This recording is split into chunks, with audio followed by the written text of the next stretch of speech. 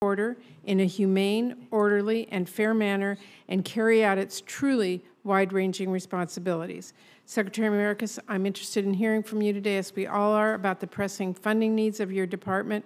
I hope that all of our colleagues will work with us to meet those needs, because, you know, our economy really depends on our ability to ensure that countless goods, as well as people, can move through our borders in a safe, orderly, and timely way. And our security depends on our ability to do all of that while effectively stopping threats like drug smugglers and fentanyl, sex and labor traffickers, not to mention cyber attacks, are the very real and growing threat of white supremacy. And as we do all of this, we've got to make sure we do the utmost to make sure people are being treated humanely and continue our long tradition of welcoming people from across the world who are seeking safety from persecution or conflict and opportunities for a better life.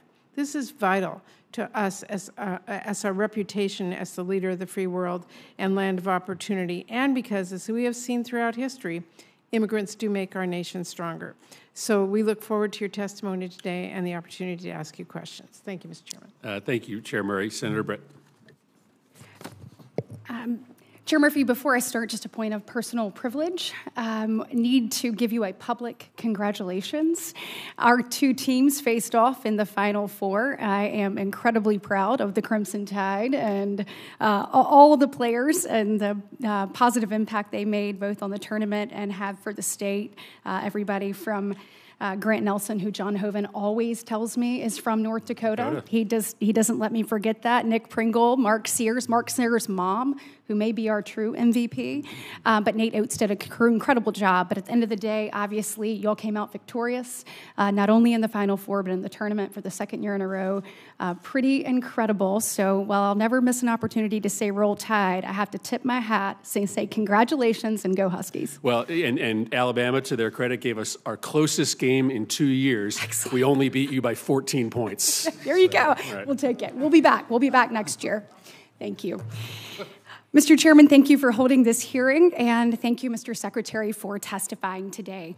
I am pleased that we were able to avoid a year-long continuing resolution when it came to the FY24 Homeland Security Appropriations Bill.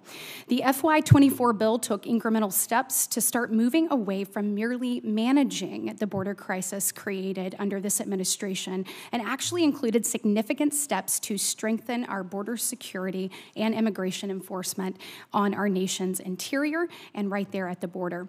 In particular, it was great to see the FY24 funding for over 2,000 new Border Patrol agents, as well as additional ports of entry officers and ICE officers. The final bill also importantly included a 22% increase in detention beds.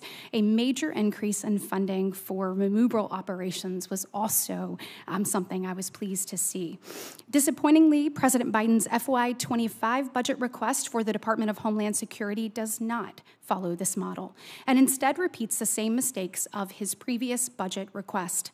Once again, this administration has proposed cutting the DHS base budget.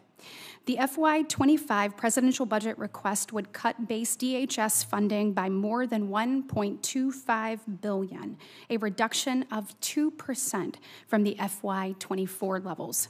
At a time when our country undoubtedly faces a national security and a humanitarian crisis of historic proportions at our southern border, this is completely nonsensical. Considering that President Biden has proposed increasing the EPA budget by roughly 20%, it clearly shows where this administration's priorities are. It is clear that this administration's budget requests in recent years are designed to merely manage the border crisis it created and will not actually solve the problem. Nor will border policy legislation that doesn't take away President Biden's ability to continue to abuse tools and loopholes that fuel and facilitate the entry of inadmissible aliens into the United States, including the unprecedented abuse of the presidential parole authority. The truth is that we have a president who could take executive action, and if he wanted to, he would. If reports that we're seeing today are accurate, the president has finally, after over 1,100 days, into his administration, admitted that he does have the authority. Unfortunately, rather than reversing course, this inadequate budget request for the Department of Homeland Security only doubles down on the failed policies of the last 3 years. Across the board, the administration is failing to put its money where it matters. This includes the ongoing fentanyl crisis. Fentanyl is responsible for more than 200 deaths every single day and is the #1 cause of death for Americans ages 18 through 45. I want to commend the brave men and women of CBP, ICE, and the U.S. Coast Guard who are on the front lines each and every day to interdict fentanyl and other deadly drugs. But the numbers are increasingly shocking. In FY23, ICE Homeland Security investigations seized nearly 42,000 pounds of fentanyl, while CBP seized an additional 27 pounds of fentanyl, almost all of it at the southern border. These numbers are roughly double the amount seized in the previous year. While President Biden's budget request includes many references to commitment to countering fentanyl, its actual funding request is sorely lacking. The request includes no new funding for non-intrusive inspection equipment at ports of entry and only marginally new investments, increases marginally new investments for counter-fentanyl labs, technology, and staffing. The cartels continue to evolve their activities to stay ahead of our best efforts, and a budget that makes only minimal new investment to combat fentanyl will fail to make the progress we need in order to protect American families and communities from this poison. Mr. Secretary, for the 4th year in a row, this administration has submitted a Homeland Security budget that fails to provide sufficient resources to allow the men and women of the department to protect our nation and the many threats it faces. At a time when migrant encounters continue to set record after record, when the number of migrants released into the interior of the United States is overwhelming, the ability of local communities to absorb them, and when fentanyl and dangerous criminals continue to flood our nation and kill our citizens, it is unacceptable that this administration's response is to cut base funding for the Department of Homeland Security. I look forward to working with the department and my colleagues on the Appropriations Committee to enact a budget for FY25 that builds on the steps taken in FY24 to strengthen our border security, increase immigration enforcement, and crack down on the cartels that are trafficking these substances into our country. Thank you, Mr. Chairman. I yield back my time. Thank you very much, Senator Britt. I'll now turn it over to Secretary Mayorkas for your opening comments. Chairs Murphy and Murray, Ranking Member Britt, distinguished members of this committee. Every day, the 268,000 men and women of the Department of Homeland Security carry out our mission to protect the safety and security of the American people. They protect our shores, harbors, skies, cyberspace, borders, and leaders. They stop fentanyl and other deadly drugs from entering our country. They lead the response to maritime emergencies. As we speak, they are engaged in the response to the tragic Francis Scott Key Bridge collapse in Baltimore.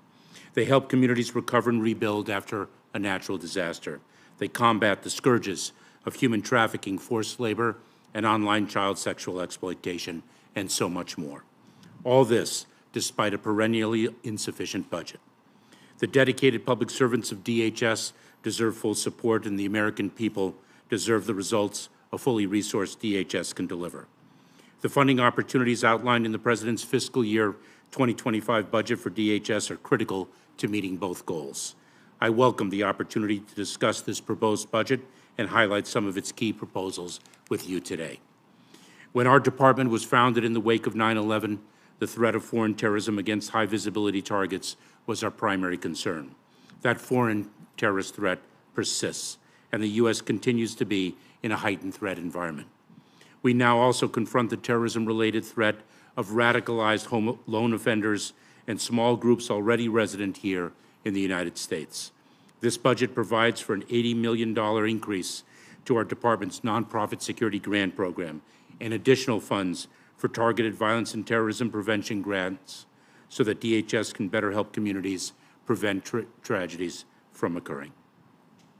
As lone actors, the nation-states increasingly target our critical infrastructure and our data. The President's budget provides CISA with needed funding to improve our cybersecurity and resiliency. Fentanyl is wreaking tragedy in communities across the country. DHS has interdicted more illicit fentanyl and arrested more individuals for fentanyl-related crimes in the last 2 fiscal years than in the previous 5 combined. We must do more. The President's budget includes critical funding to advance our strategy, including funds for non-intrusive inspection technology and targeted operations. During a time when the world, including our hemisphere, is experiencing the greatest displacement of people since World War II, DHS has toughened our border enforcement and is maximizing our available resources and authorities. In the last 11 months, we have removed or returned more than 630,000 individuals who did not have a legal basis to stay, more than in every full fiscal year since 2013. The President's budget would further expand these efforts. It provides $25.9 billion for CBP and ICE, including funds for hiring more enforcement personnel. A separate $265 million would be used by USCIS to bolster refugee processing as we continue to expand lawful pathways and ensure that protection remains accessible for those who qualify under our laws. Our immigration system, however, is fundamentally broken, including our asylum system that so significantly impacts the security of our borders and the processes we administer at them. Only Congress can fix our broken and outdated system, and only Congress can address our need for more Border Patrol agents, asylum officers, and immigration judges, facilities, and technology. Our administration worked closely with a bipartisan group of senators to reach agreement on a national security supplemental package, one that would make the system changes that are needed and give DHS the tools and resources needed to meet today's border security challenges. We remain ready to work with you to pass this tough, fair, bipartisan agreement. Finally, extreme weather continues to devastate communities. And let me turn, if I may, for a moment, chairs and ranking member Brett, to Senators Kennedy and Hyde-Smith. I am tracking very closely the extreme weather that has struck both Louisiana and Mississippi, flooding in Mississippi, a tornado touching down in Slidell, Louisiana, and our FEMA personnel are ready to deploy as the needs of your constituents so require. Last year, FEMA responded to more than 100 disasters. Our budget provides $22.7 billion to assist community leaders and help survivors in the aftermath of major disasters, and additional funds to invest in resilience strategies that will save lives and taxpayer money in the decades to come. Essential to our success across all mission sets is our department's ability to recruit and retain a world-class workforce. In addition to the frontline border workforce I mentioned, the President's budget includes $1.5 billion to maintain our commitment to fairly compensate the TSA workforce, continuing the long overdue fiscal year 2023 initiative we work together to implement. I look forward to further discussing these critical missions and our department's needs for both the coming and current fiscal years. The recently passed 2024 budget, though welcome and helpful to many of our operations, was enacted too late to implement an appreciable hiring surge. It reduced by 20% much-needed support for cities dealing with migrant-related challenges, and it cut critical research and development funding, the compounding effects of which our department will feel for years. I am eager to work with you to address these and other shortfalls in the weeks ahead, as I am eager to deliver, together, the sustained funding, resources, and support that the extraordinarily talented and dedicated public servants of DHS need and deserve. Thank you. Thank you very much, Mr. Secretary. Thank you for your comments. We will begin rounds of 5-minute questions. I'll begin. I have first a personnel question for you. Jeff Resmovich was nominated to be the Chief Financial Officer of DHS last year. His nomination has been pending for some time before the Senate. Of course, his nomination is especially important to the Appropriations Committee. It doesn't make a lot of sense to have an agency this large without a CFO for this long. I assume you would agree with me that his confirmation, the ability to get a CFO working with you at the department is of the utmost importance. It most certainly is, Mr. Chair. I have worked very closely with Jeff Resmovic for about 7 years now, previously when I was a deputy secretary, and let me say unequivocally that he is pure gold as a public servant. I should also note that the woman over my left shoulder, Ann Tipton, who is serving as our chief financial officer, is also pure gold. We need a Senate-confirmed CFO for the stabilization that it provides our department.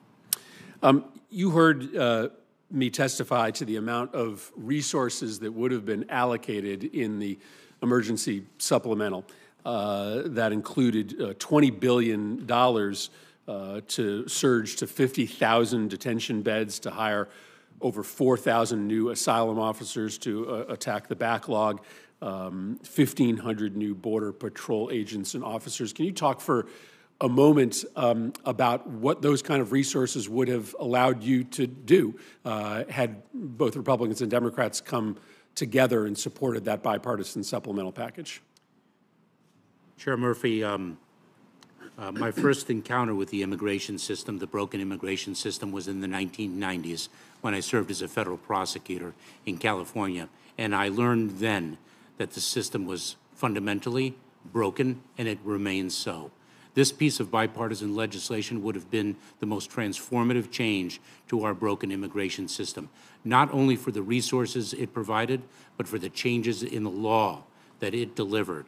It would have brought such extraordinary fairness and speed to a system that has suffered backlogs and interminable timelines in the processing of claims. It would have plussed up our personnel in an unprecedented fashion, as you have commented. It would have allowed us to adjudicate asylum claims that now take more than 7 years to run through the courts in sometimes less than 90 days. Absolutely transformative, not only from an efficiency perspective, but also fundamentally from a security perspective. Let me ask you specifically about how you achieve and increase deterrence. I think there's a perception here that by just loading up on detention beds, you can have an appreciable impact on deterrence. But what the bipartisan bill tried to do, at your and others' urging, was to provide more immediate certainty on asylum claims, to adjudicate those claims in a handful of days or weeks instead of what happens today, 5 years or 10 years. Now, that's just the right thing to do for the country. It's just fair to have that outcome at the border rather than 10 years later. But tell us a little bit about the elements of this bill, including that element, that would have had an impact on deterrent, that would have stopped people from ever contemplating the journey to the border, and how that can only be achieved by changes in law, not just changes in funding levels. Absolutely, Mr. Chair. So fundamentally, the risk calculus of intending migrants would have changed dramatically, because right now what they see is a broken asylum system, and they understand that when they are encountered at the border and make a claim for asylum, their claim is ultimately adjudicated, sometimes in more than 7 years. Our backlog is immense, and it's been growing year over year for well more than a decade. And what happens is, in those 7 years, they work.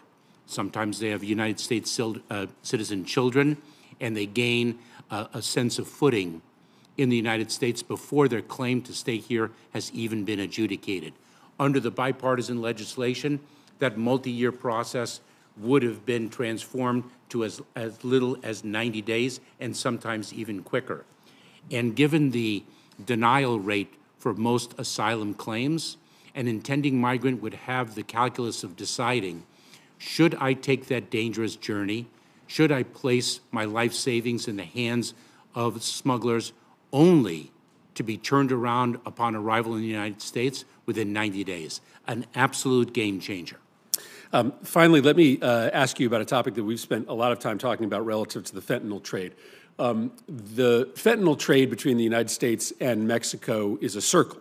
Fentanyl comes into the United States, money and guns leaves the United States. That is why, on a bipartisan basis, we have provided additional money for outbound inspections so that we are catching not all, but an appreciable amount of guns and money as it leaves the United States. This trade can only work if the guns and the money leaves and the fentanyl comes back. What percentage of traffic today is subject to outbound inspection, and what's a realistic projection for how we're going to expand outbound inspections in this fiscal year? Chair Murphy, I'll have to get the precise numbers to you subsequent to this hearing, but let me say that CBP, U.S. Customs and Border Protection, and Homeland Security Investigations, the investigative arm of Immigration and Customs Enforcement, are working in tandem to address the outbound flow of both money and guns. In fact, Operation Without a Trace, I will provide the data to you, has been an extraordinarily effective operation to curtail the movement of guns and money. We also have deployed transnational criminal investigative units to Mexico to work with our law enforcement partners in Mexico to address this issue. And we are of course, very well and closely aligned with our United States Department of Justice. Great. We'll look forward to that update. Senator Britt. Thank you, Chair Murphy. Mr. Secretary, one of the criticisms we've heard from you repeatedly when it comes to Title 42 expulsions is that expulsion doesn't result in the delivery of a real consequence in the way that deportations or removals do. And removal is, of course, the ultimate consequence for violating our immigration laws. That being the case, do you agree with me that the approximately 1.3 million illegal aliens in the United States who have received due process and have been given their final orders of removal by an immigration judge should be expeditiously removed from the United States? Ranking Member Britt, I'm not familiar with the numeric figure that you cite, but an individual who's been provided due process, who has a final order of removal, should be removed from the United States. When we adjudicate the fact that they do not have a lawful basis to remain in the United States, they should be removed. Absolutely. Thank you so much. I am so glad we agree on that. Over a 3-year period, the Biden administration has actually removed fewer people in total. So the first 3 years, so not the last 11 months, the first 3 years, removed fewer people in total than both Presidents Obama and Trump removed in each individual year of their administration. So I am hopeful that we can have the appropriate resources there, and we're able to remove the 1.3 million people who have been given due process. And on that note, if you had more ICE officers, more funding for officers there, would that be a helpful tool in being able to remove these individuals that have been given their due process? 2 points, if I may, Ranking Member Yes. Britt. In response to your discrete question, the answer is yes. More personnel would assist us, not just the officers and agents themselves, but of course the support personnel upon which they rely. But with respect to the data that you cite, I should note that we have removed on a monthly basis more aggravated felons resident in the United States unlawfully than in the prior administration on a monthly basis. Okay, and obviously we're not talking about felons. We're talking about those people who have been given due process and are set to remove. We need to go ahead and remove them because that serves as a deterrent in talking about what we were discussing before. So as you probably are aware, with respect to due process, the Syracuse University found in 2021 approximately 200,000 immigration court cases were dismissed because DHS failed to file a notice to appear with the court. Are you aware that that number is 12 times higher than the number of cases dismissed for the same reason during all the years before FY24 up till FY 2020 combined? Ranking Member Britt, my understanding is that that number may or may not be accurate, so we are looking into that, number one. Number two, it is not necessarily that the notice to appear was not filed, but the notice to appear might have had a deficiency. That has been an issue for years in the Department of Homeland Security, and in fact, we have used technology to improve the accuracy and correctness of notices to appear. Good. And I think we have data with respect to the success of those notices to appear that is more current. So does DHS intend to reissue the notice to appear in those cases? Yes, most certainly. Okay, it is our great. responsibility.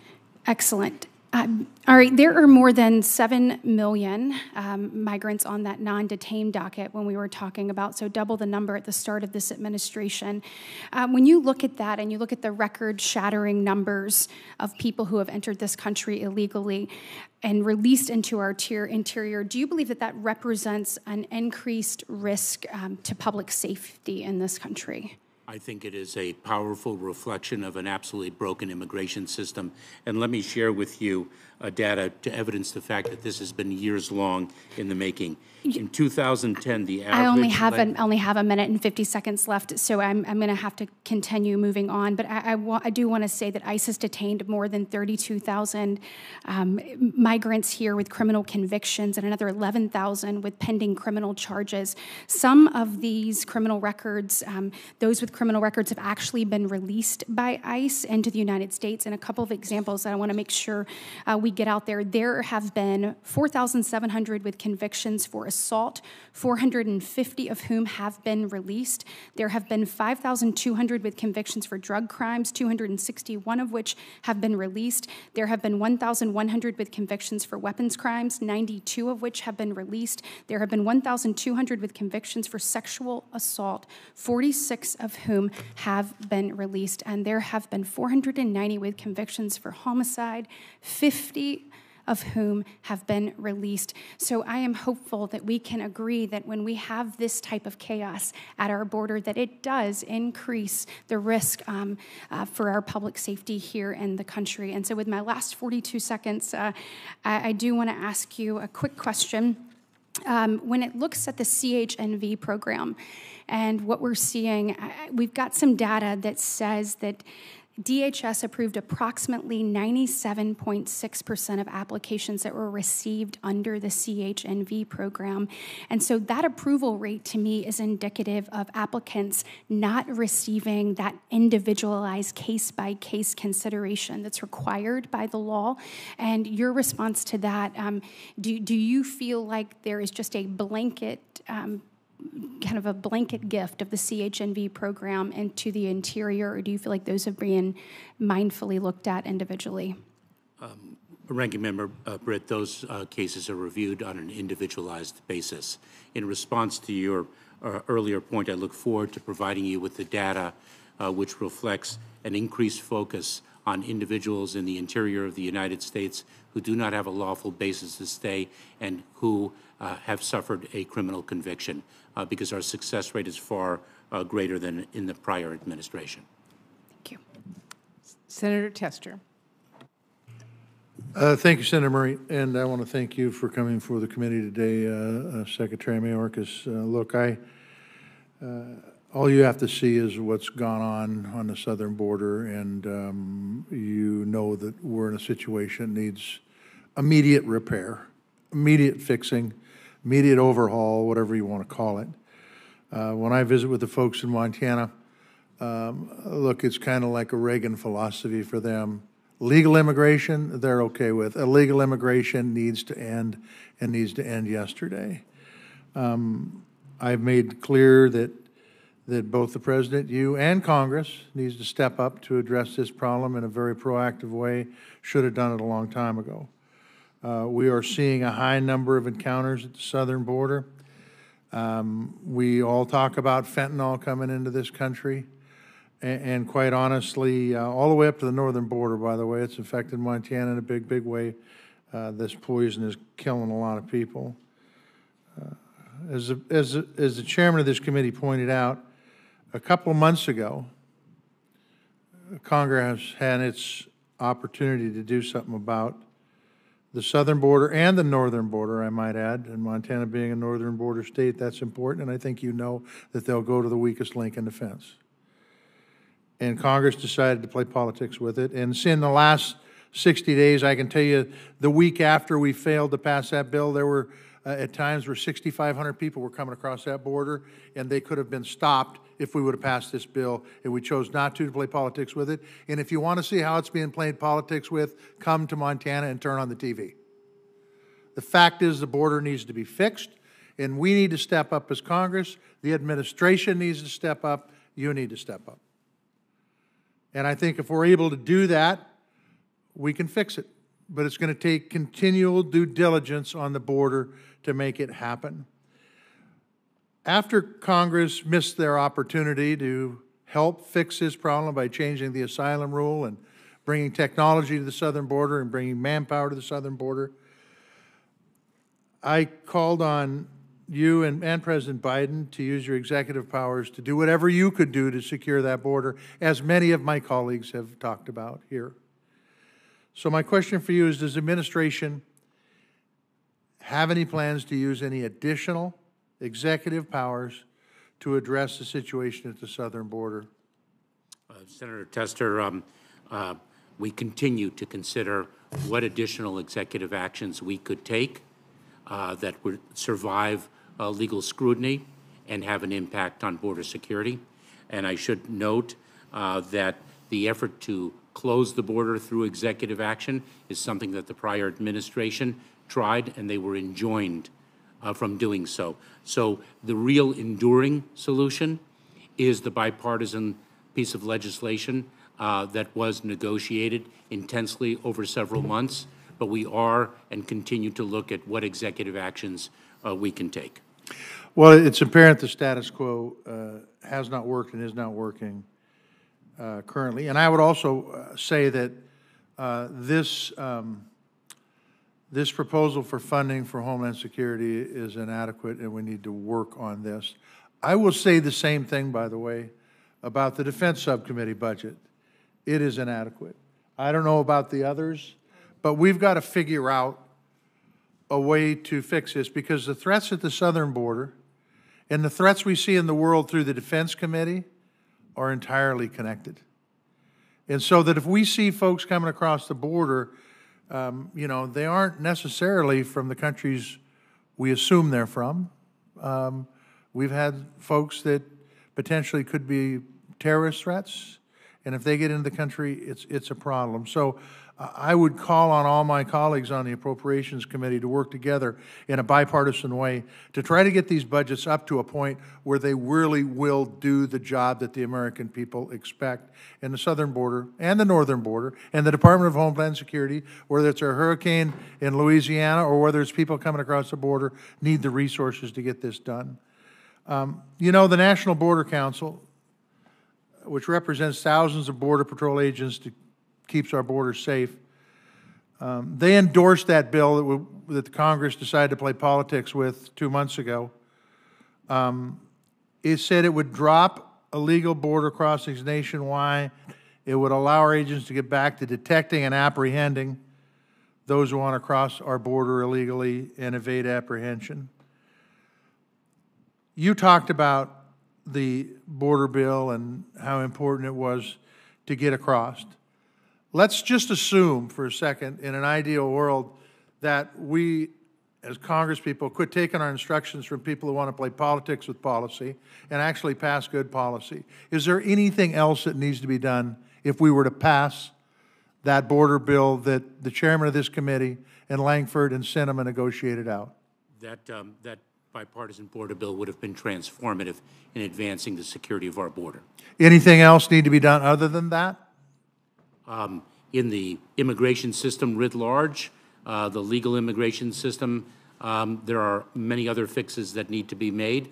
But from a border security perspective, this was an extraordinary legislative measure. Extraordinary. Thank you. And thank you, Mr. Chairman. I have a few more questions, but we'll present for the record. Thank you. And thanks, Senator Murray. Senator Murkowski. Mr. Chairman, thank you. Mr. Secretary, thank you for being here.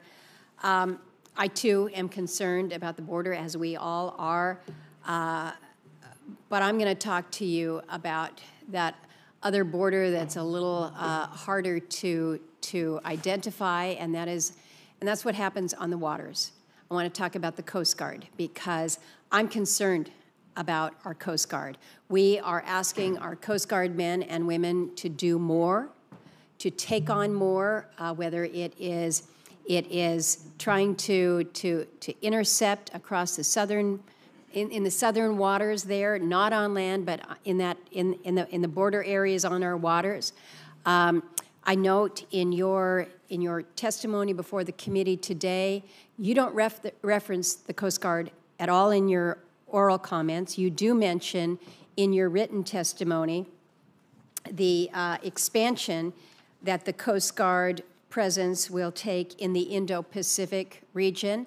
I recognize that, but I will tell you, Mr. Secretary, I worry. I worry about what we are putting on our United States Coast Guard in terms of enhanced mission. In addition to what you want to do in the Indo-Pacific, you've got an Arctic that is wide open and getting wider and more open all the time, and you know that the resources that we have up there to cover that huge expanse are not sufficient. And yet I look at this budget, and I'm not sure who's not advocating for our Coast Guard. Sometimes I think our Coast Guard does not advocate for their budget sufficiently enough. But I am very worried about whether or not the Coast Guard actually even belongs in the Department of Homeland Security. Because as I look at your org chart here, a lot of boxes, and here's the Coast Guard hanging out at the very, very bottom, kind of on its own. And then I look at the budget, and I feel like it's almost orphaned within the department. And our reality is that the priorities just continue. So let me ask about this.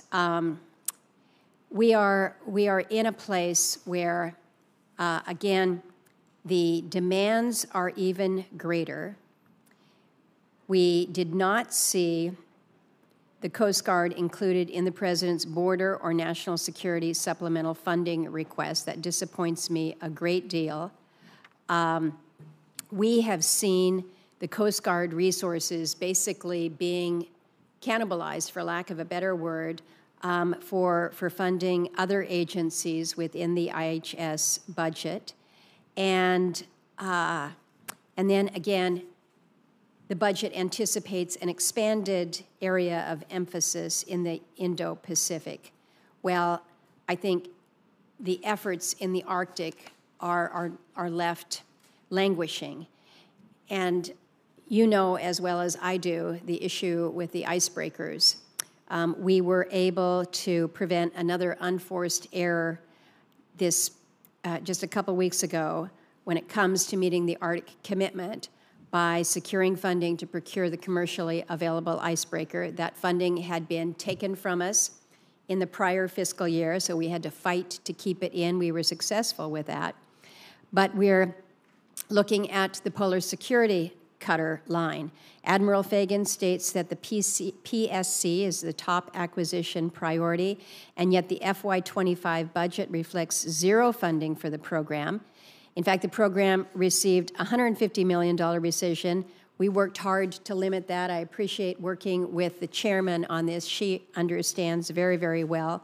But again, we've got FY24 rescission. FY25 would have been the second year in a row for funding on that program that would have been paused. So I would like you to share with the committee whether or not you feel that our Coast Guard is receiving the necessary budget support given the increased operations that they face. And second, if you can speak to the issue of the icebreakers and whether or not the PCS is viewed as a top acquisition priority, and really give it to me a little more broadly. Are the Coast Guard budgets being reduced at DHS level? Because that's how those of us that are following Coast Guard are feeling. So I'm going to let you talk now. I've taken 4 minutes to shape it up for you, but please help me out because I'm worried about our Coast Guard.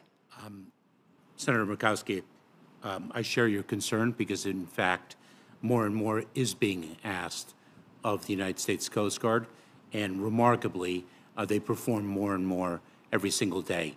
As this hearing is proceeding, they are in Baltimore responding to the tragic collapse Probably of the bridge. Probably going to be in Louisiana, too. And they will be there as well, and they were in Hawaii on a search and rescue mission following the tragic fires there.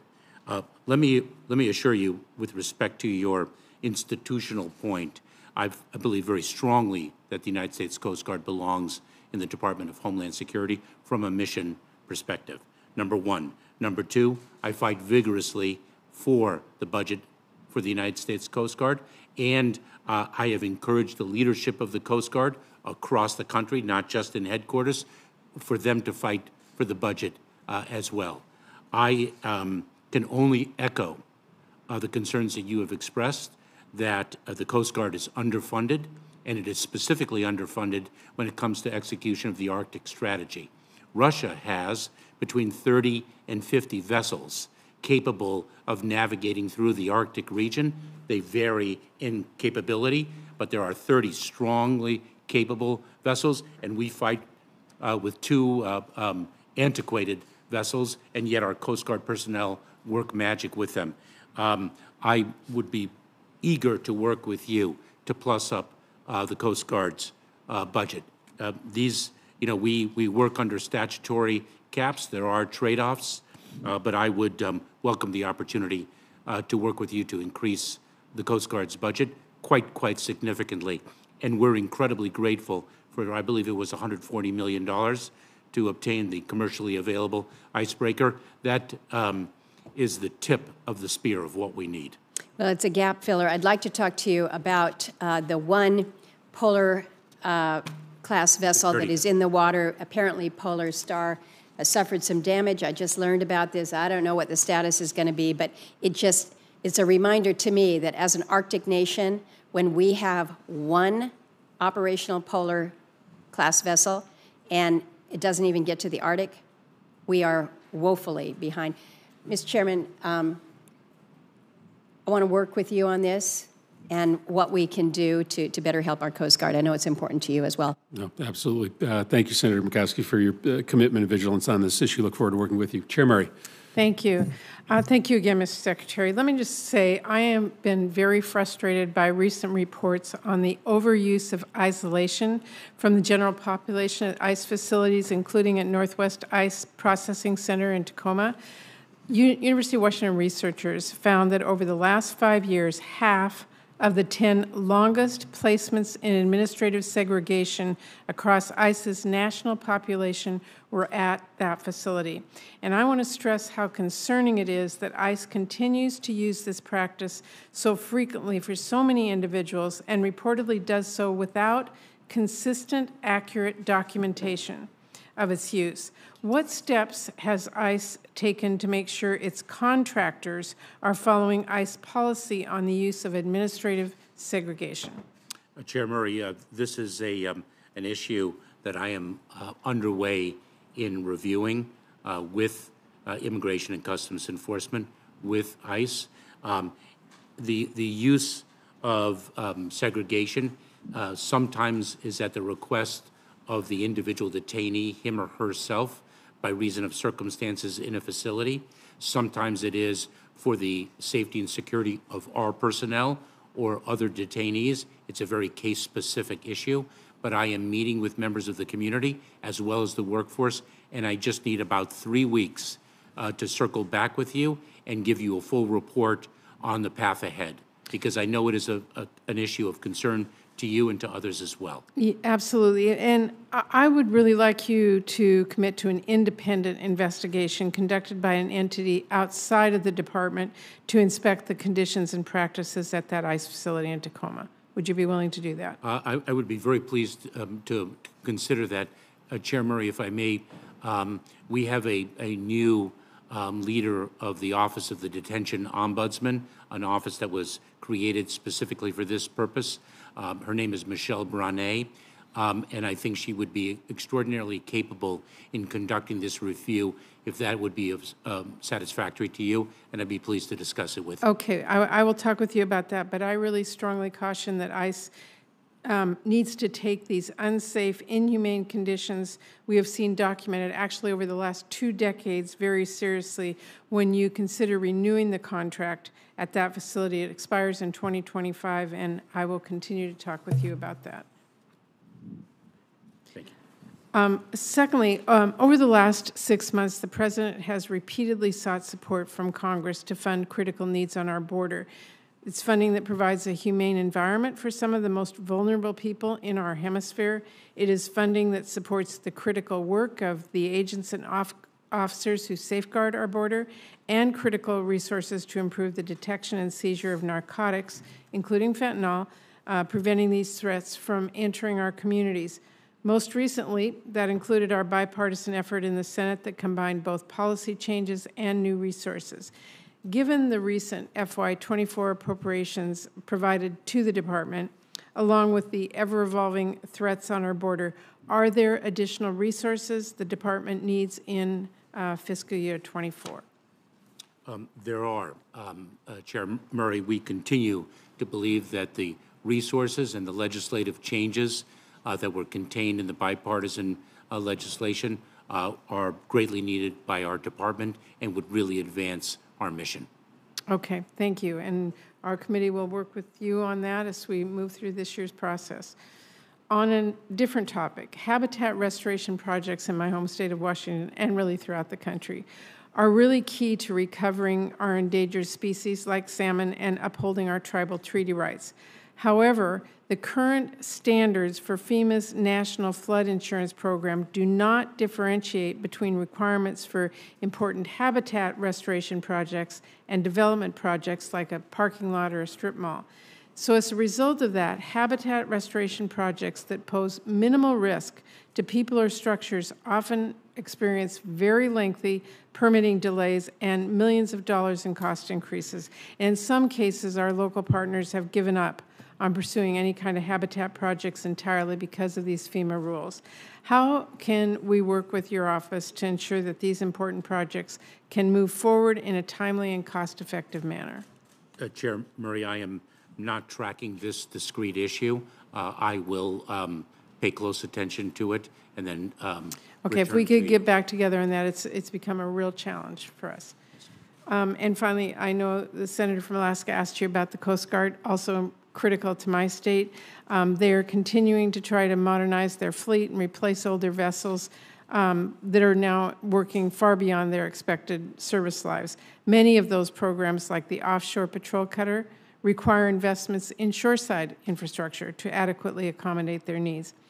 With so many capital investments needs across the service, how does your FY25 budget prioritize those investments to make sure the Coast Guard continues to have the assets and capabilities it needs to execute its mission? Chair Murray, I remember very well when you and I visited a Coast Guard facility in your jurisdiction when I served as the Deputy Secretary. The FY25 budget does provide for 2 additional cutters to begin that process, but I do believe that Senator Murkowski is correct that we need to fund the Coast Guard at a greater level than historically has been the case. Very good. And I'll just mention quickly, I'm out of time, but on child care, it's an issue near and dear to me, and we've just provided new authority in the 25 appropriations bill to use operations and support funding across your department to fund an employee emergency backup child care program. If you can get back to me on how that's going to be implemented and how that's going to be used, I would really appreciate it. Most certainly. Thank you, Chair. Thank you. Thank you, Chair Murray. Senator Kennedy. Mr. Secretary, I don't hate anybody. I look for grace wherever I can find it. And I certainly don't hate you. My chairman talked about the woolly mammoths in the room, and I'm glad he brought that up.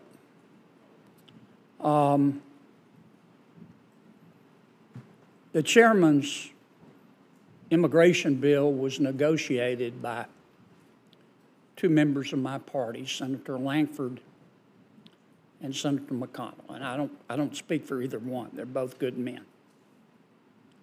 The chairman said that the Republicans who negotiated his bill trusted you and wanted you there. And I'm not doubting his word. It gives me no joy to say this, but most Republicans don't trust you. And a vast majority of the American people don't trust you. That's why you've been impeached. Now, my Democratic colleagues are going to try to sweep your impeachment under the rug and violate 200 years of Senate precedent in doing it. I don't think that they will be able to sweep the issue, maybe your impeachment, but not the issue, under a rug as big as the United States of America. Again, it gives me no joy in saying this. I think well more than a majority of the American people think that as a result of your behavior and President Biden's behavior, our southern border is an open, bleeding wound. I think they believe that our southern border is chaotic. I think a vast majority of the American people believe that a lot of it is political.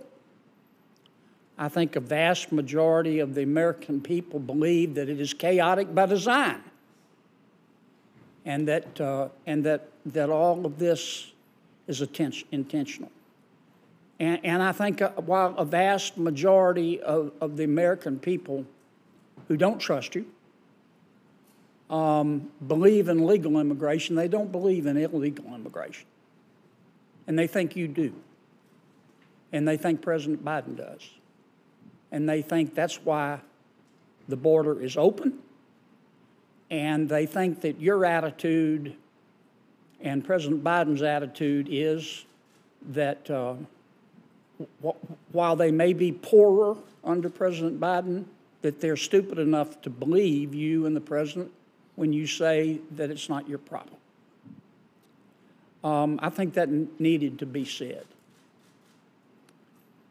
Isn't it a fact, Mr. Secretary, that the number of illegal immigrants that you and the president allow into our country counts for congressional district reapportionment?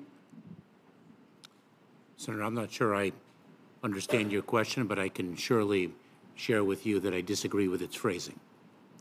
Isn't it true, Mr. Secretary, that the number of illegal immigrants that you and President Biden have allowed into our country counts for allocating electoral votes? Same answer. Okay. You don't know? I don't understand your question. Never crossed your mind? The notion, Senator, that we intend to allow illegal immigration is nothing short of preposterous. So you do understand my question? And if I may, it is disrespectful to the extraordinarily hard work that we perform, and far more importantly, that the personnel in the Department of Homeland Security and across this administration perform to stem illegal immigration, build lawful, safe, and orderly pathways, and invest in a working system. And we only wish that bipartisan legislation, about which I have not heard a critical term, Mr. Secretary, you're using up my time. You do this every single time. You do this every single time. And it's a fact, and you know it, and I know it, that the more people you allow into our country illegally, the more people are counted for reapportionment. And the more people that you allow into our country illegally, the more people are counted for allocating electoral votes. Now, maybe that's a coincidence, but that's a fact. And you know that. And you've done nothing for 4 years. Nada. Zero. absolutely false. Zilch. And in fact, the only people I know in this country who are better off today than they were 4 years ago are illegal immigrants. And that's as a result of your policy. I don't hate you for it. I don't hate anyone, but that's why you've been impeached. And my colleagues may try to cover it up. They're going to try to cover it up. But they can't cover up the facts.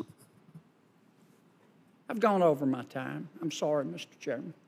Senator Peters.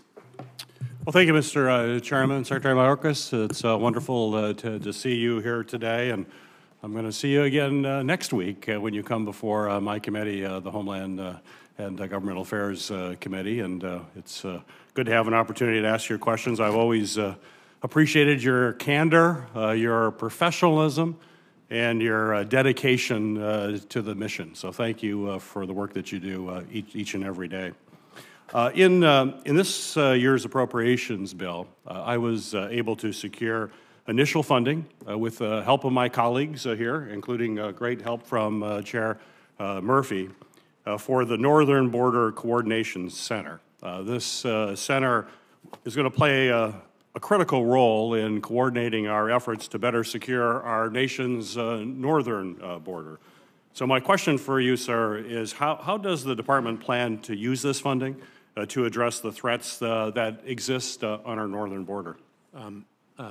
Chairman Peters, we're very grateful for the funding and for the concept of the Coordination Center, because what it does is it allows us to take a step back and take a look at the northern border writ large and decide where we need to allocate our resources, how we need to allocate it, and make sure that we're being as strategic as well as tactical as possible. I have asked to meet with our CBP team to get the Coordination Center moving, and I've already spoken with the team about how we can use it to recalibrate staffing, because I know you and other senators actually on this committee have expressed concerns with respect to staffing of the northern border. Thank you. Yeah, we definitely have to make sure that we have the people there and the coordination, so I appreciate your efforts in setting up that center as quickly as possible. Mr. Secretary, I was pleased to see the notice of proposed rulemaking published by CISA, as was required by my Cyber Incident Reporting for Critical Infrastructure Act. This legislation, as you know very well, and the implementing rule will ensure cyber incidents affecting critical infrastructure are reported to CISA so that they can help companies prevent similar attacks.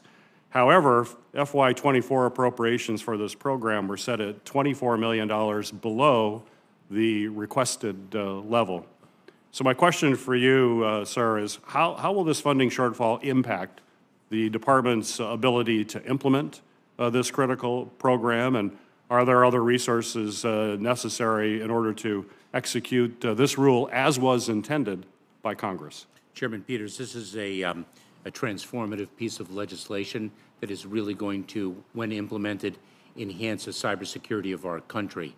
I just met with cybersecurity professionals from companies all over the country yesterday to talk about the notice of proposed rulemaking that we issued and to solicit their feedback on the CIRCIA implementation. One of the responsibilities that we are going to have as a department is to actually receive the cyber incident reports, to be able to really analyze them and assess them and communicate to the community, the public and the private community, our findings and our best practices. To fund us insufficiently is really going to handicap our ability to realize the full benefits of this transformative legislation.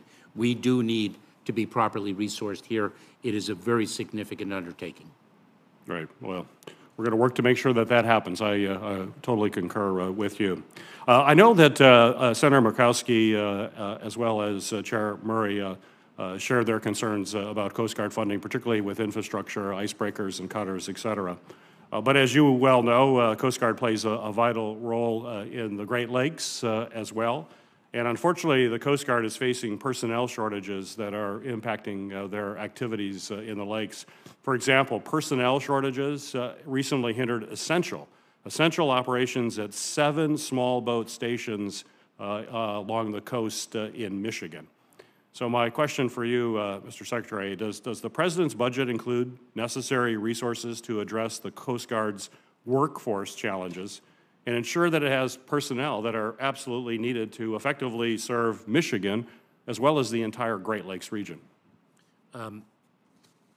Chairman Peters, I've got to take a look at the budget and confer with Coast Guard about the implications of the budget for Michigan specifically and the facilities that the Coast Guard staffs there. Forgive me for not knowing today that geographic specificity, but I will circle back with you. I appreciate that, and we can follow up with you. Finally, I was pleased that Congress provided TSA with sustained funding to ensure that TSA frontline staff receive the pay and benefits equivalent to counterparts throughout the federal government.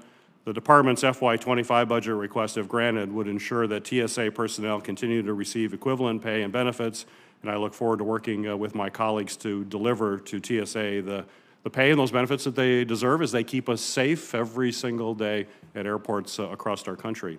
My question for you, sir, is as TSA continues to screen record numbers of passengers, how does this pay increase improve TSA's operations, workforce morale and retention, as well as your recruitment efforts? I have spoken with the Administrator, David Pekoski, on a number of occasions. The pay increase has had a monumental impact, positively, of course, on both recruiting and retention, as well as, of course, morale. Thank you, Mr. Secretary. Thank you, Mr. Chairman. Thank you, Senator Peters. Senator Hyde-Smith. Thank you, Mr. Chairman. Senator Mayorkas, it's my understanding that the delivery of the first polar security cutter, originally planned for 2024, may now occur no earlier than 2028 due to delays. The committee also has concerns regarding the accuracy of the polar security cutter's estimated procurement cost. Given its size and complexity, it's a lot of moving parts there. However, I'm hearing great progress is being made right now between the shipbuilder in my state and the Coast Guard in getting the security cutter program on track. This is very good news since the Russian ice-breaking fleet is the largest in the world, and the U.S. only has one nearly 50-year-old operational heavy icebreaker. The success of this program is very vital to our national security and economic interest in the Arctic region. I hope the Department and the Coast Guard are working to support the shipbuilder however possible so we may get these assets into the fleet as soon as possible. With that being said, I'd like to receive assurance that progress will continue to be made. So please give me your position on the status of this program.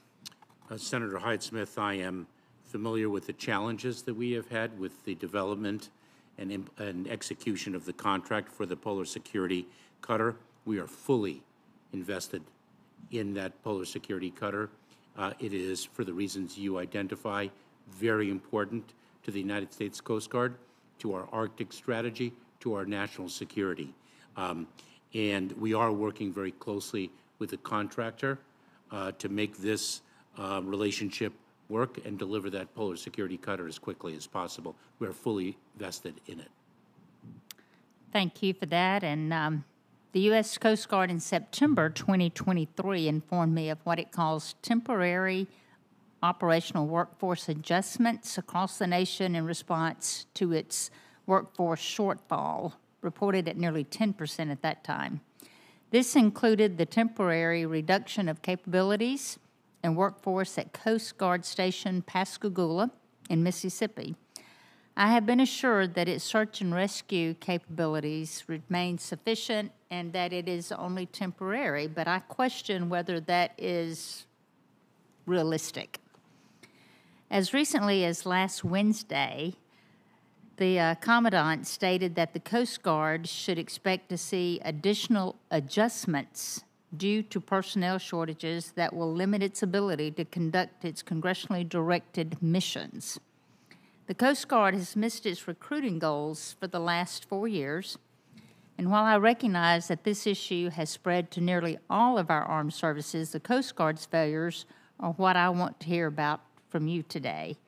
There's significant requests for funding to support recruiting and retention initiatives in the President's budget request, but I would like your thoughts on the root causes of this workforce retention crisis. What steps are you taking to address the concerns of the young Americans when they see how some of our service members were treated when they were ordered to receive a vaccine that violated their religious beliefs?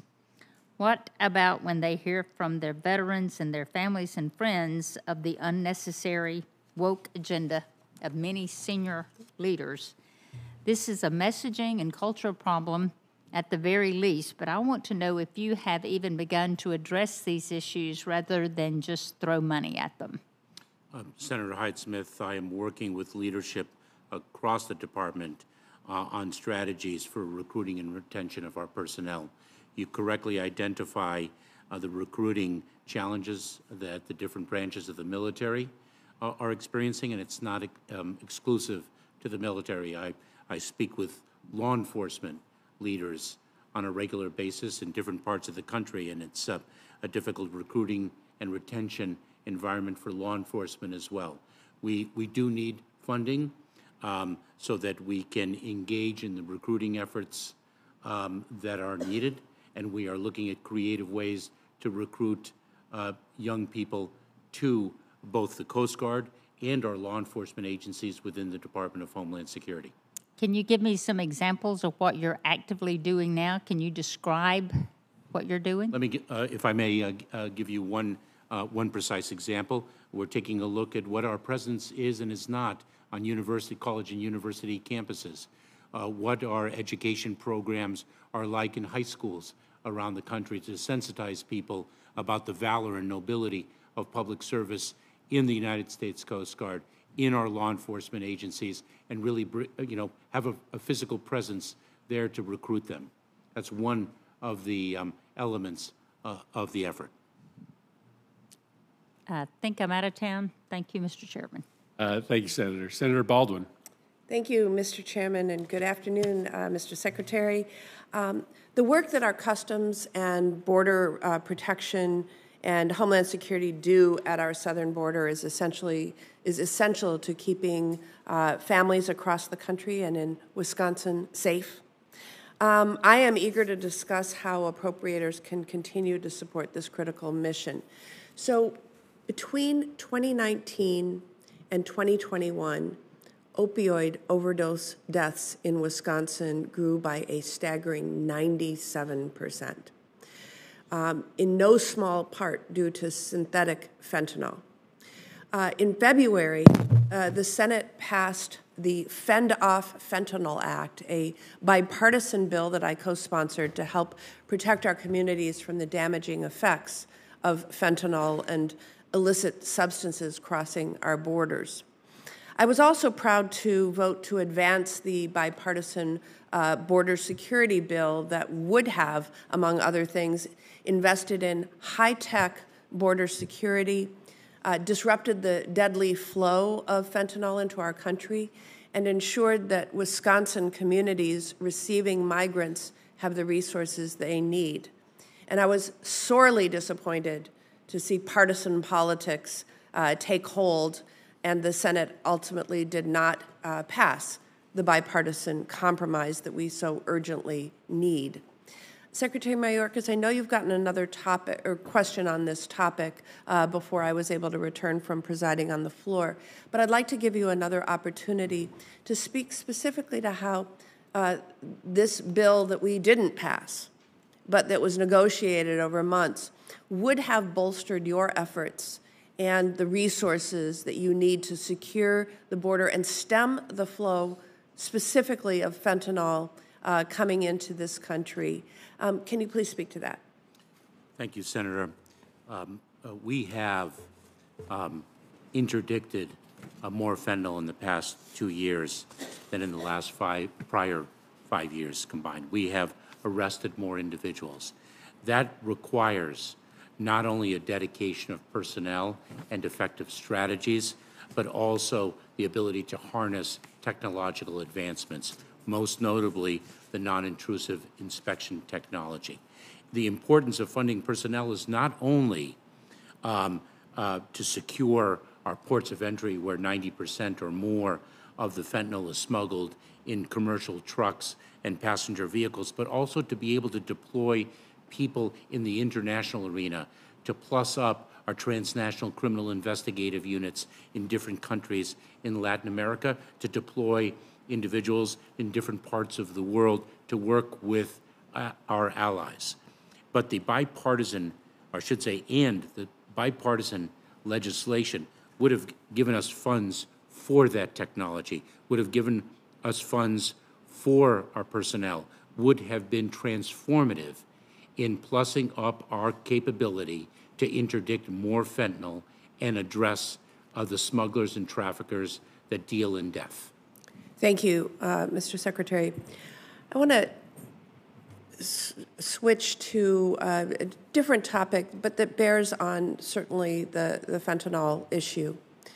Our current trade policy allows nearly 3 million packages into the United States daily, and almost none are inspected, so long as the shipper claims that the value of the product is less than $800. Our trade policy is being abused. It's being abused by companies from China that make products with forced labor or sell counterfeit goods, wreaking havoc on American manufacturers and retailers. Worse, the loophole is used to ship fentanyl and its precursor chemicals directly into American communities, killing children and tearing families apart. I've authored legislation to lower the $800 threshold and to bar China from using this so-called de minimis channel. However, if Chinese exporters simply lie about the origin of their shipment or its contents, it doesn't matter what threshold Congress ultimately sets. The shipments will keep coming in and the destruction will continue. We need CBP to dramatically improve its inspection of shipments to protect our communities. And our fiscal year 2024 appropriations bills calls on you to do just that. So what steps are you taking to use your existing authorities to address this issue, and how can this committee help? Senator, I share your concerns with respect to the de minimis exception. There are 3 lines of effort that I have undertaken specifically.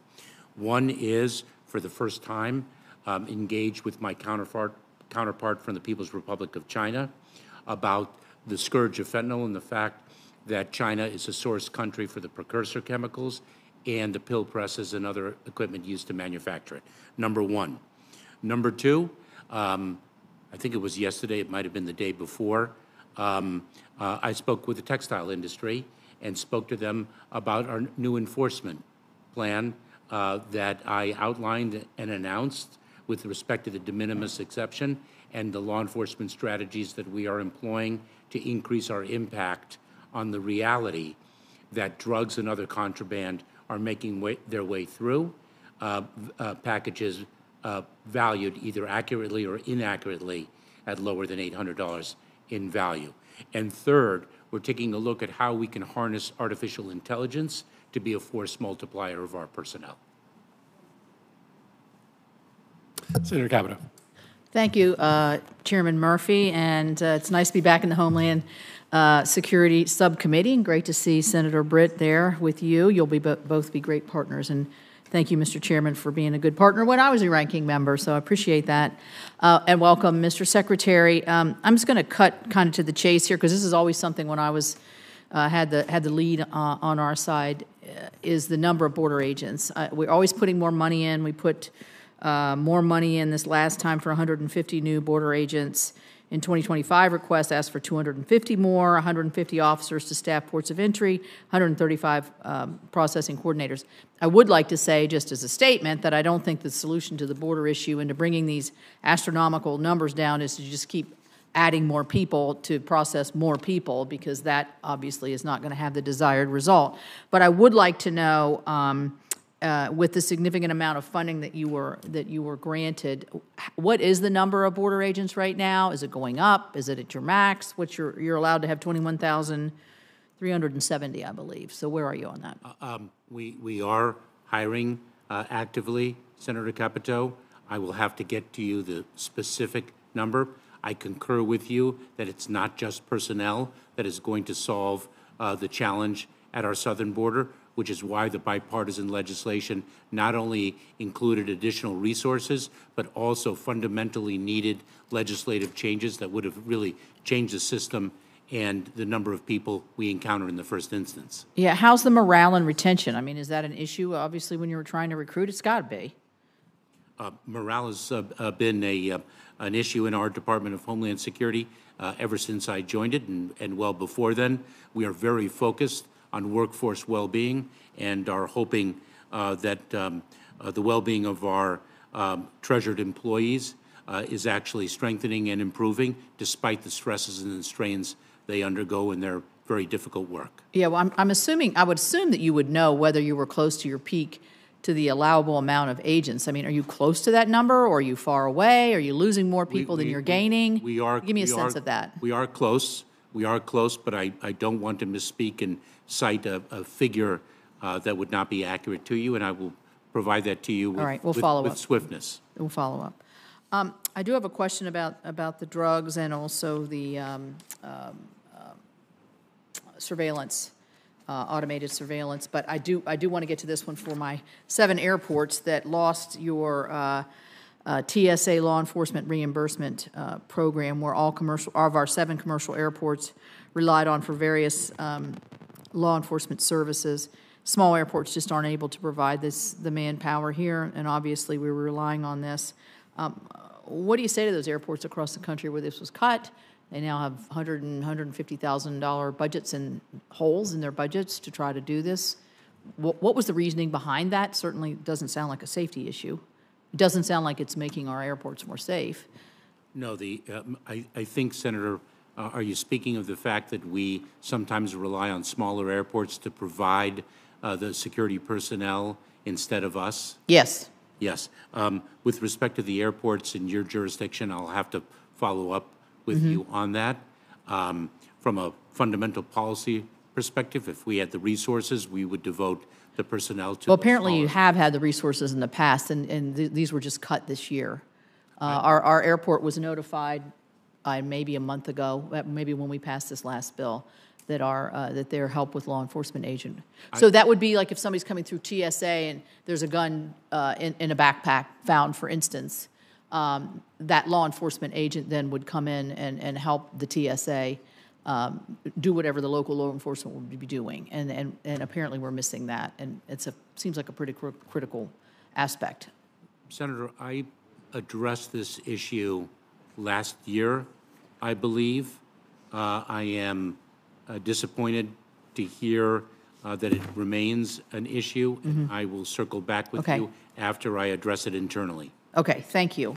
On the, I know Senator Baldwin asked about fentanyl, and really concerned about what we see going on there. But so I don't want to act like that's a de minimis question. It's not. But this autonomous surveillance towers issue is something I think would be helpful if you've got manpower shortages, if people are coming between the ports. They obviously are. Apparently your budget is not reflected any kind of plus up in that area that would fortify and help us interdict in those areas. What's your position on the autonomous surveillance towers and how helpful they have been and would be as force multipliers? Senator, the automated surveillance towers, the ASTs, have been force multipliers. They have been effective. We are focusing right now our resources on the non-intrusive inspection technology, given the fact that the great majority of fentanyl that is smuggled into our country comes in through the ports of entry in commercial trucks and passenger vehicles. Mm-hmm. I think you told me last time that I did ask about how many trucks were being interdicted, or inspected, and you noted that 70%, but you didn't give me an exact figure at that time. Let's see, what percentage of cars are actually screened for drugs coming through the ports of entry? Do you have an update on that, or does that sound like the same figure as last year, or has it gone up? I think with that. I apologize, Senator. I'll get you that data. Okay, I'm striking out here. All right, thank you. Actually, I am. Senator Shaheen. Thank you, Mr. Chairman, and Mr. Secretary, thank you for being here today and for your testimony. As you know, and you may have already addressed this since I missed much of the questioning, but as you know, the National Security Supplemental that was introduced last fall included $1 billion that was to be used for fentanyl interdiction. Most of this would have gone to non-intrusive inspection technology. As you point out, most of the fentanyl that's coming in is coming in at ports of entry. Sadly, because Donald Trump came out against the very excellent bipartisan package that was negotiated by Chair Murphy and others, the Senate failed to pass that and dropped out the $1 billion that would have helped with fentanyl interdiction. So can you talk about how the lack of those supplemental funds are going to affect our ability to find fentanyl and other drugs at the border? Senator Shaheen, the bipartisan legislation would have resourced us so significantly to address not only the number of individuals encountered at our southern border, to be able to process them more expeditiously for removal, but it would have also been transformative in terms of our ability to detect, interdict, and prosecute the attempted smuggling of fentanyl, because 90% or more of it comes through the ports of entry, and the ability to operationalize the latest technology at every single port of entry would have been extraordinarily significant. Yes, it's very disappointing that that became a political campaign issue rather than something in the best interests of the country. Secretary Mayorkas, the last time you were before this committee, we discussed my interest in getting data on the numbers of migrants who have come across our northern border in New Hampshire, and you committed to working with me on this. This is an issue that I have heard both from law enforcement in my state as well as other organizations like the ACLU. And unfortunately, the agency didn't provide our office with this information for a number of months. You and I have had several conversations about this, I think, waiting to share it until weeks after it released the same information publicly to the New Hampshire ACLU, which would have been fine with me, except that the numbers that were released publicly to the ACLU are not the same numbers that the staff released to my office. And in fact, we heard from your staff, or staff at the Homeland Security, who indicated that the numbers that were provided to our office were likely less accurate than those released by the agency, and that in fact there's a different number than both of those that is now listed on CBP's public portal. So help me understand how this happens and what we can do to address it so we have the same information that's available to our office and to the local communities so they have reliable information that they need in order to address concerns at the northern border. Senator, I'm very sorry to hear your concerns with respect to both the timeliness and accuracy of the data we have provided to you and disseminated more broadly. I will look into that very quickly, very quickly. Thank you. I will hear from you by the end of the month, by the beginning, middle of... Oh, you'll hear from me before the end of the month. Thank you. I appreciate that. I was just worried you were going to say before the end of the week, but I will respond to you. I'll give you a little leeway on that. In January, we had a severe winter storm that damaged the Coast Guard facility in Newcastle, New Hampshire, so that now the Coast Guard no longer has berths for all its vessels.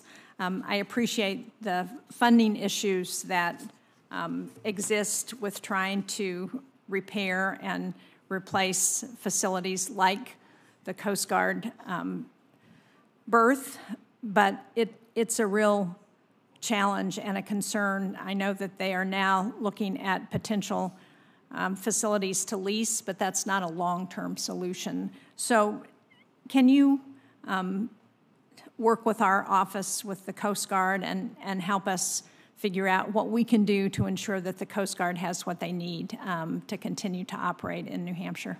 I most certainly will. Thank you. They are important not just to maritime safety and security, but also to environmental missions in the state. And in light of the tragic events in Baltimore, do you know if the Coast Guard is doing anything to address the potential for those kinds of events to happen in other ports along the seacoast? Senator, it's not only the Coast Guard that is looking at this, but we are, as a department, are one of our areas of focus, or two areas of focus. On the one hand is port security writ large, right, and on the other is the resiliency of our supply chains, which obviously are impacted by the tragedy in Baltimore. So we are looking at that from a number of different perspectives. A physical disaster, such as the one that the Baltimore bridge suffered, but also cyber attacks and other threat streams. So we are indeed taking a holistic view of the situation. Well, thank you. And fortunately, we didn't have the same kind of catastrophe in New Hampshire or in Boston, but we've had similar accidents affect both the Memorial Bridge in New Hampshire and the Tobin Bridge in Boston that have shut down traffic for significant periods of time. So unfortunately, as we know, this is not an isolated incident, even though the drama of what happened in Baltimore is certainly worse than we've seen in some other places. And just finally, one of the provisions that was in that negotiated border bill that was important to us in New Hampshire with the northern border was the Stone Garden funds, which are reduced in the budget bills that just passed. But in addition to the funding being reduced, there were provisions in the border bill that would have committed to a certain percentage going to non-Southwest border states. Again, an issue that is important to us, even though we don't have the challenges at our northern border that we do at our southern border. There are still issues around law enforcement and communications that the Stone Garden funds have been critical to helping us with.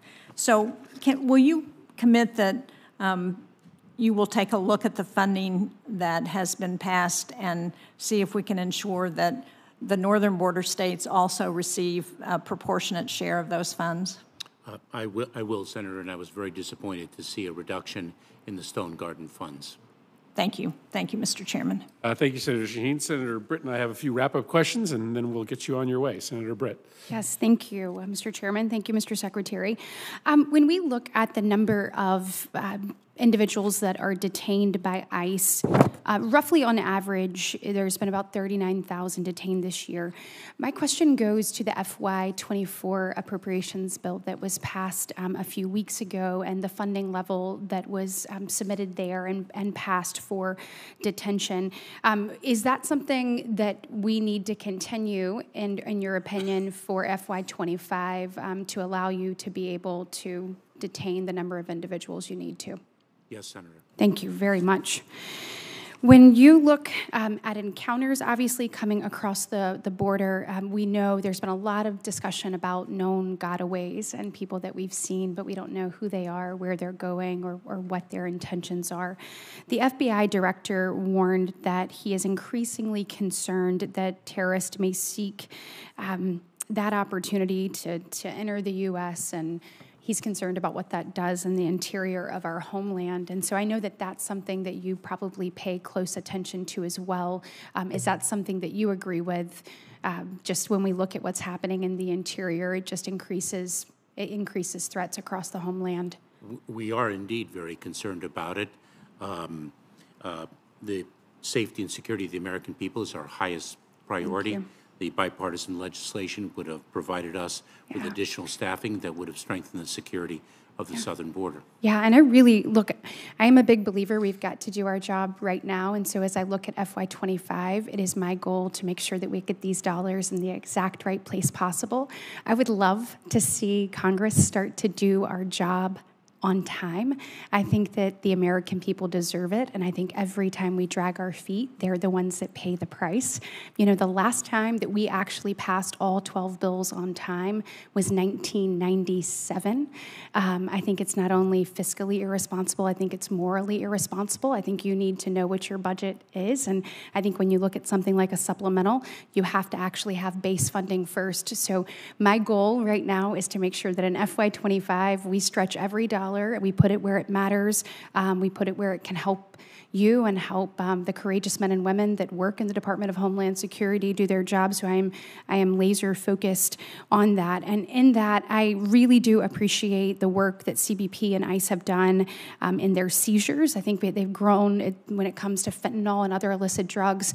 They continue to seize more and more, which obviously we know that means that's less that can get into our homeland. However, I know we can't simply seize our way out of it. And so would love to know from you, where would be best to direct dollars? You know, what are you doing to actually disrupt and dismantle that transnational criminal organizations and kind of the flow of that? And is there a place, maybe more HSI agents and others that would help disrupt that even more? Ranking Member Britt, more personnel is certainly one element of the answer. More HSI agents, more support personnel for the agents, more Customs and Border Protection officers and agents, more funding for technology. I am listing the different things that the bipartisan legislation would have delivered. Okay. When we look at the Coast Guard, I strongly support the Coast Guard, and I'm proud that Mobile is the home of the Coast Guard Aviation Training Center, and I'm very proud of the offshore patrol cutter being built in Alabama.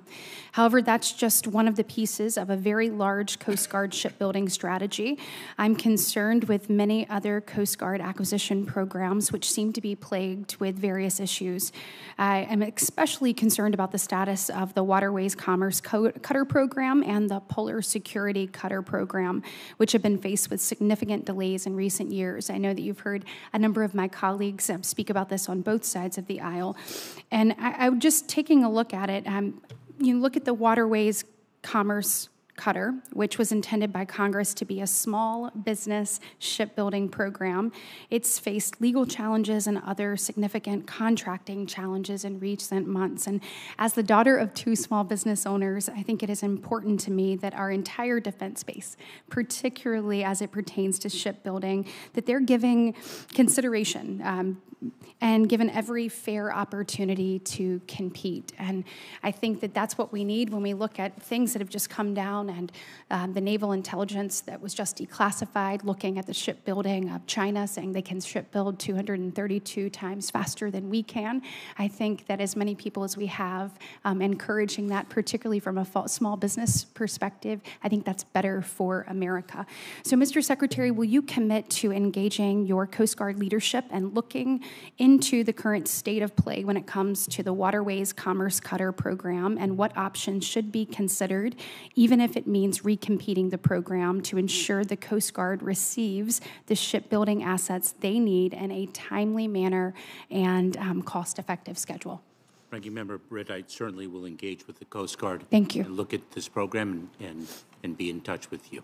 I really appreciate that. And one last thing, when we look at the alleged killer of Laken Riley, who entered the United States illegally in 2022 and then was released under DHS under a grant of parole, I'm sure your department has taken a look at that. And can you explain what specific either humanitarian reason or reason of significant public benefit, as you well know, one of those two things had to be used to authorize his release into the country?